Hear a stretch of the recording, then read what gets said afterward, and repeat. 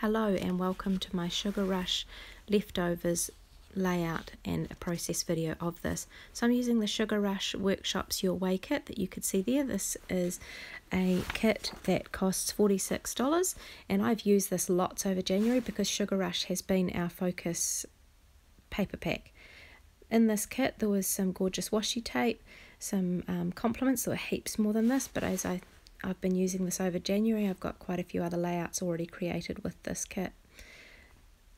Not shown in, and that's a stamp, the scrapbooking stamp that goes with the set, so that's an extra cost of $30.50 New Zealand. So there was heaps of papers. As you can see, I've saved all the zip strips. These are good to save because they make nice little embellishments later on, or can be added in lots of different ways onto your pages. Some of the pocket pages that were left, and I'm going to use these probably for a little bit of layering or a little bit of background, see what works, we'll see what doesn't. So this is a photo of my daughter taken when she fell asleep after at a UB40 concert. She was just exhausted having worked in one of the hot tents leading up to UB40 coming on stage. So I'm just playing with the layers of the pocket pages, seeing how these work behind the photograph or not, and playing with different ideas. I often sit down with pages and papers and the photos and just try and see what makes the photo stand out, because the feature of my page isn't the papers, it's actually the photo, because that's the story I'm telling. The pretty papers just help to tell that story or just help to present that story, and the photo is part of the story. So I decided with this paper that I actually wanted the 3 other coloured dots, not just the pomegranate coloured circles. So I wanted the yellow, the sea glass type colour, and possibly a sorbet type colour or a peachy colour there. I wanted those in my background rather than being all of the pomegranate coloured circles. So I framed the photograph with this paper. Having a look at the back side of this paper, it's got some gorgeous writing on it and some zip strips twisted in there. I decided instead of pocketing the pocket pages around the actual photo that I'd slip it in behind the frame that I've created with those, with the dotty paper.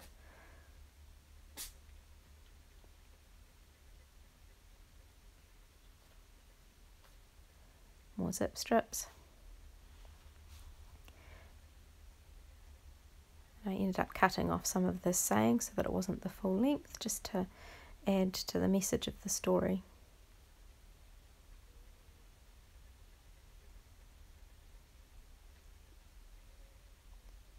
And lining up the washi tape. Washi tape's a little bit harder to put out and to see what it'll look like in finished product, but I like to lay out all the pieces before I stick anything down. And so I'm doing that here with the kiss hug symbol and working out the colours arrangement and how that will look, and I decided it's best to have the colours that are the same together for it, and pulling in some hearts using a similar colour from the complements packs as well. And then I found a nice yellow heart from the stickers that I was able to cut out and stick in place to see what I thought that would look like too. That meant that I was able to do it in 3s, which is that design element again, the odd number being more appealing for design. And the little journaling tab off the complement stickers pack. I decided to use one of the stamps from the Sugar Rush scrapbooking stamp set. These are great because they're see-through. You're able to place them on the page to see sort of where you think it might look right. You could take them off as well if you wanted to, and actually just put the rubber pieces on there, and then you get a little bit of a picture of what it will look like when you're finished with it. So I'm using the back. In each stamp kit it comes with the little white foamy sheet. If you put this behind what you're going to be stamping on, it helps get a better stamp impression, more even all over. And choosing colours. There's quite a few recommended colours of stamps that come with this set, and out of my collection I grabbed the ones that they recommend and had a wee look through as to which colour would suit. but more often than not I end up going for the black, and I use the archival black Close to My Heart stamp, Exclusive Inks stamp. It seems to be my most common one. Okay, it's a good idea, if your stamp is smaller than the ink pad, you put it down onto the ink pad, but if the stamp that you're using is bigger than the ink pad, you put the ink pad onto the stamp. So I'm using the Close to My Heart spray cleaner there, and I rubbed it on our little stamp cleaner set just to, it conditions the stamp as well as keeps it clean, so next time if I use a different colour, the colour won't leak through into my stamping.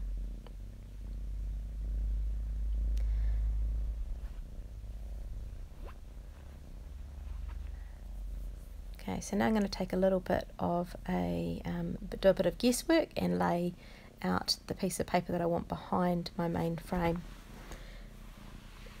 So it's a case of putting it down and thinking, well, where will the main piece sit? I probably should have tried to put the bigger frame over before I stuck them down to make sure, because as you can see here it didn't quite work, there's not much showing through, but that's okay. There's just enough there for a hint of interest behind the dotty sheet. There's a white border around my photo. I actually printed it with a white border rather than mounting this one on some white cardstock. I do a lot of the photo editing in Snapseed on my iPhone. Even though this photo was taken on my bigger camera, I just import it into my phone and play around with it in Snapseed before sending it to the printer. And one of the options there is the white border that I used for it. My little selfie actually also, you can choose to print with a border. For some reason having a border, whether it's a cardstock one or printed on it, just helps to set apart the photo, so it just gives it that little bit of separation from all the papers, which helps when you're thinking, well, what is the story here, and I want people to see the photo and then want to read a bit more.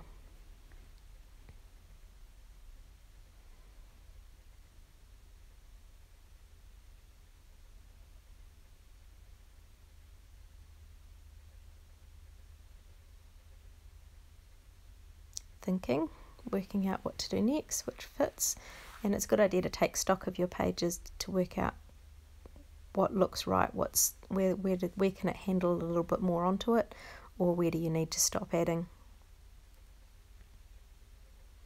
This washi tape that comes in this kit, the words that I've just used there, it's almost like a vellum washi tape, so it's kind of see-through, which is quite cool when you put it onto patterned papers as well.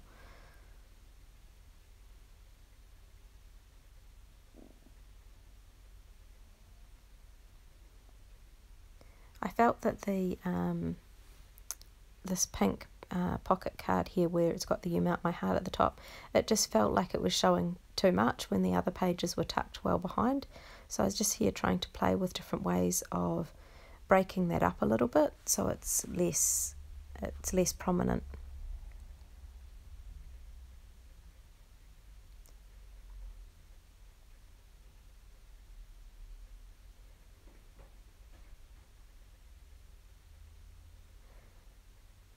And using the Close to My Heart glue pen, these are quite cool because they go on blue, and if you stick them down while they're blue, they're permanent, but if you let them go white, there's just a sticky bit there, so it's semi-permanent. And so I have to work quite quickly with this to make sure they stick down properly and don't come off later.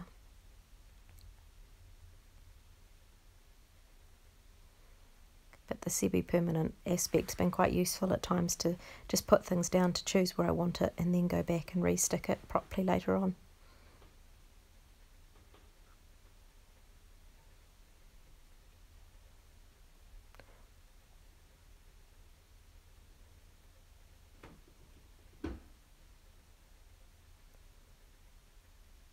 And I decided that since I still had a bit more room under this photo to stick some bits, that I would have a look at the complement stickers pack, and actually I ended up using some of that rather than the leftover pieces of paper.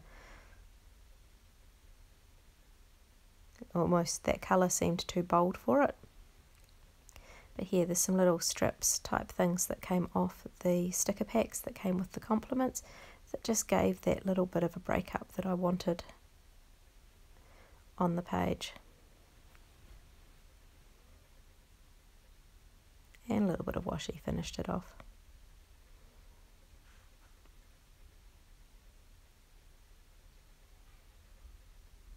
So the next step's to add my journaling. I guess there's a lot of the different pieces on this page that you could use as the title, the You Melt My Heart, or the Kiss Hug, or even the zip strip that says hello, love, and life is sweet. I often will have a title, but the journaling is more important to me than the title, and so some pages won't have a clear title, but the story will be there.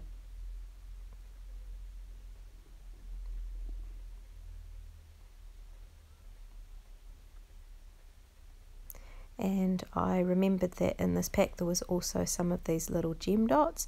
So there's a bluey colour, pinky colour, and some silvery ones. And I just felt that this page needed a little bit more of a finish off. So I grabbed some of these leftover dots and put this lot in a group of 3.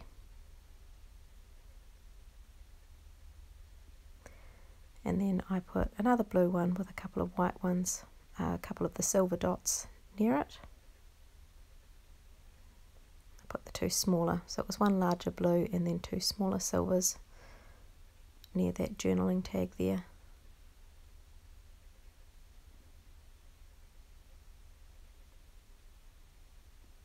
And another little one.